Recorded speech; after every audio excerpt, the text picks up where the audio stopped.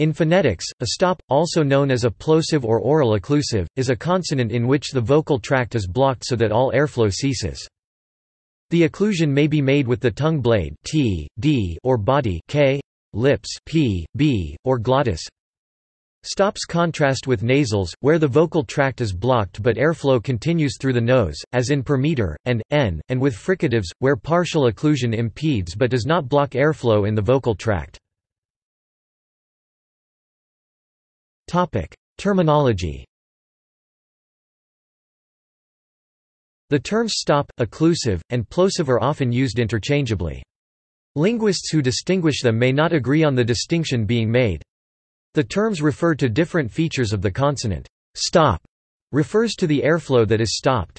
Occlusive refers to the articulation, which occludes blocks the vocal tract. Plosive refers to the release burst plosion of the consonant. Some object to the use of plosive for inaudibly released stops, which may then instead be called applosives. Either occlusive or stop may be used as a general term covering the other together with nasals. That is, occlusive may be defined as oral occlusive stops, plosives plus nasal occlusives nasals such as m, n, or stop may be defined as oral stops, plosives plus nasal stops nasals. Ladefoged and Madison 1996 prefer to restrict stop to oral occlusives.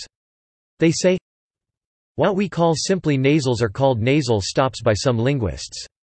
We avoid this phrase, preferring to reserve the term stop for sounds in which there is a complete interruption of airflow. In addition, they use plosive for a pulmonic stop. Stops in their usage include ejective and implosive consonants. If a term such as plosive is used for oral obstruents, and nasals are not called nasal stops, then a stop may mean the glottal stop. Plosive may even mean non-glottal stop. In other cases, however, it may be the word plosive that is restricted to the glottal stop. Note that, generally speaking, stops do not have plosion, a release burst. In English, for example, there are stops with no audible release, such as the p in apartment. However, pulmonic stops do have plosion in other environments.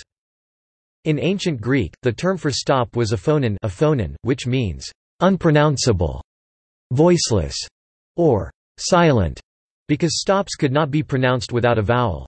This term was calqued into Latin as muta, and from there borrowed into English as mute.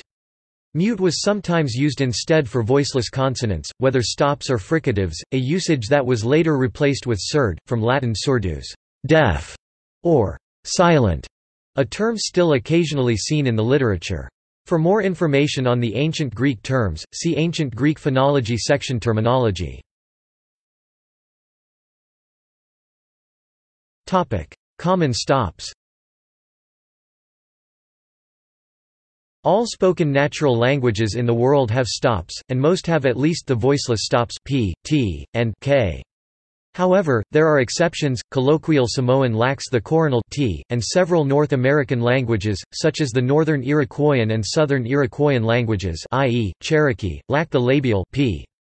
In fact, the labial is the least stable of the voiceless stops in the languages of the world, as the unconditioned sound change p, f, h, o is quite common in unrelated languages, having occurred in the history of Classical Japanese, Classical Arabic, and Proto-Celtic, for instance.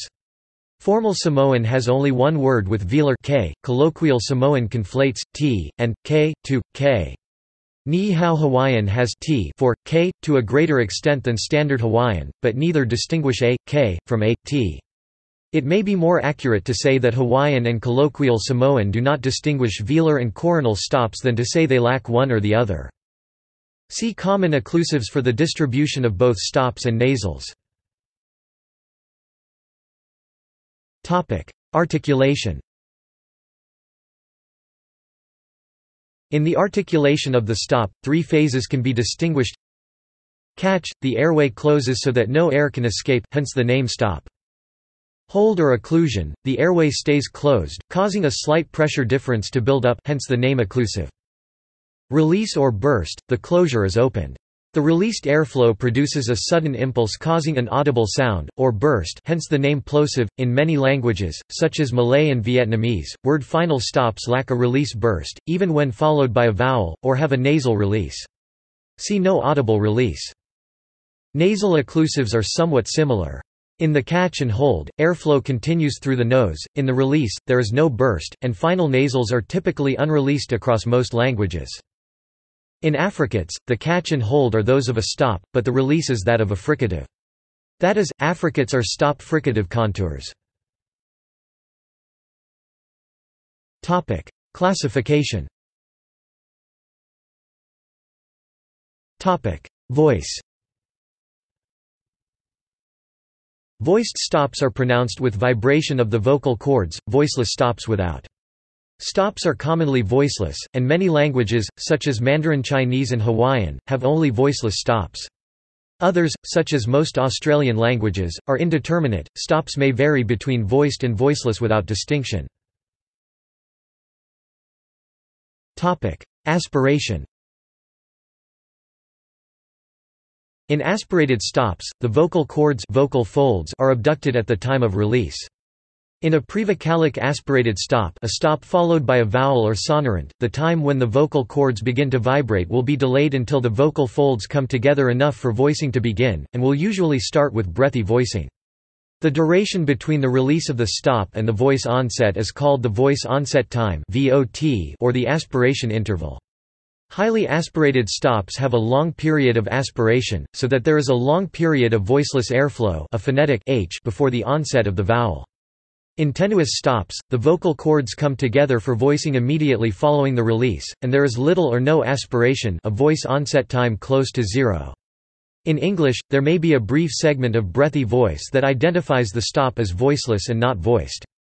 In voiced stops, the vocal folds are set for voice before the release, and often vibrate during the entire hold, and in English, the voicing after release is not breathy.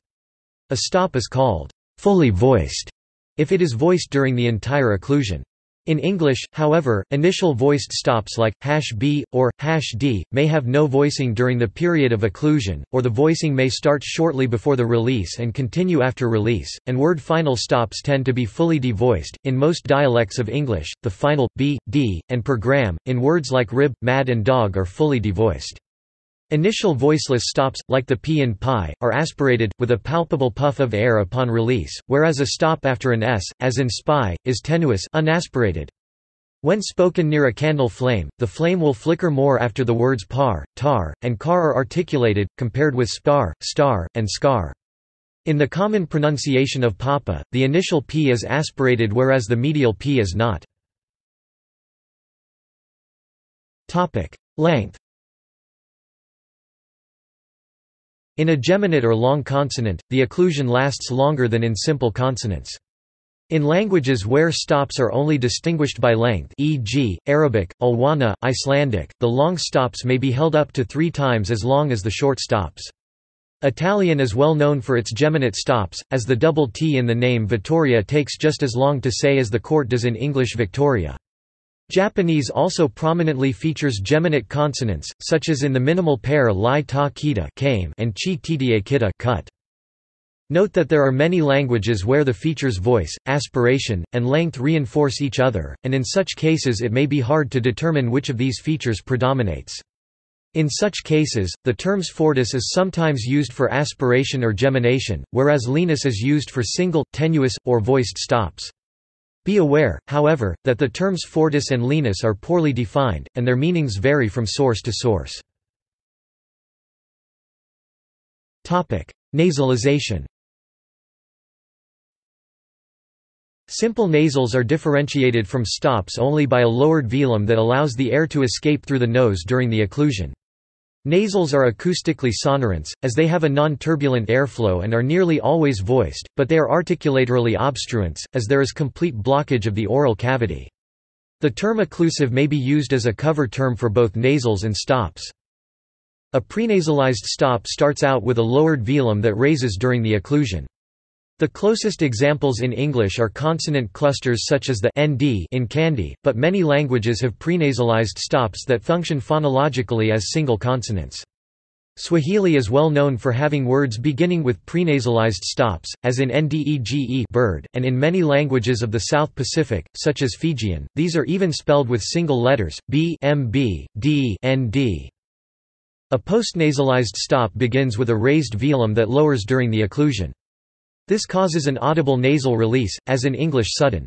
This could also be compared to the dn cluster found in Russian and other Slavic languages, which can be seen in the name of the Dnieper River. Note that the terms prenasalization and postnasalization are normally used only in languages where these sounds are phonemic, that is, not analyzed into sequences of stop plus nasal.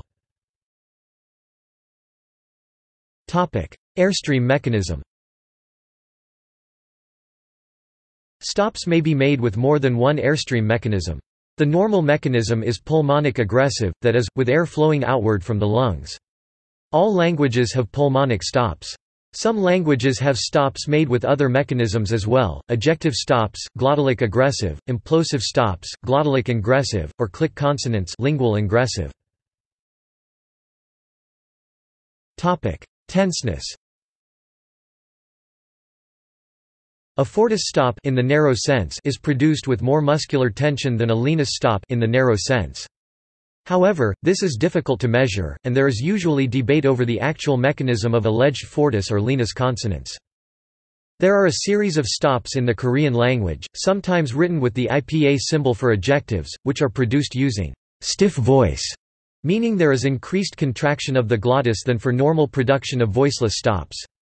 The indirect evidence for stiff voice is in the following vowels, which have a higher fundamental frequency than those following other stops.